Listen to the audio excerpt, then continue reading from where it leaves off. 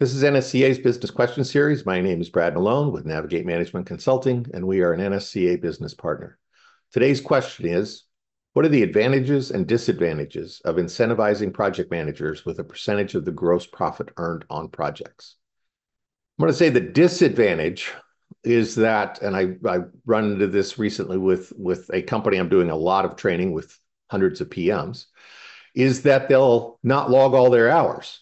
They're like, well, if I go over my hours, if I use all my hours, then I'm going to reduce my profit percentage. Well, typically project management is anywhere from 8 to 25% of the labor hours on a project, depending. Again, 8 large, 25 small.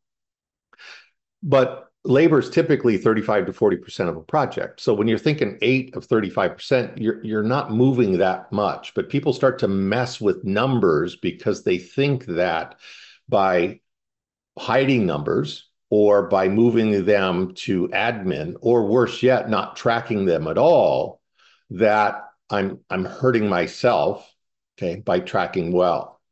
The advantages of that is that I'm incentivizing behavior, and I'm also incentivizing project managers for doing truthful work, communicating accurately.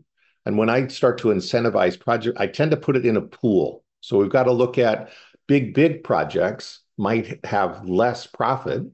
Small projects might have more profit. So am I punishing a PM by putting them on a big project with less profit?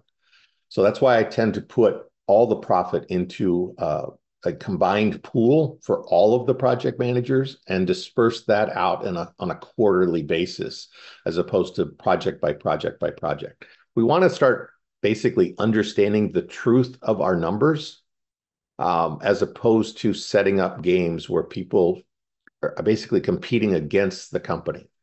So you're incentivizing truth with a percentage of that. And again, it's a small percentage. So it's a big conversation, but it also needs to be a truthful conversation and a purposeful conversation.